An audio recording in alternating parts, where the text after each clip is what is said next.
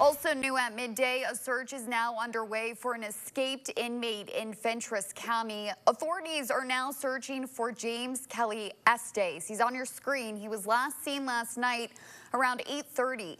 Law enforcement believes he ran away and may have been picked up in a vehicle traveling with a woman. He was last seen in an orange baseball hat, peach-colored shirt, white ball shorts, and sneakers.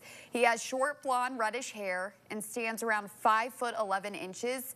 If you know anything about his whereabouts, you're asked to contact 931-879-8142.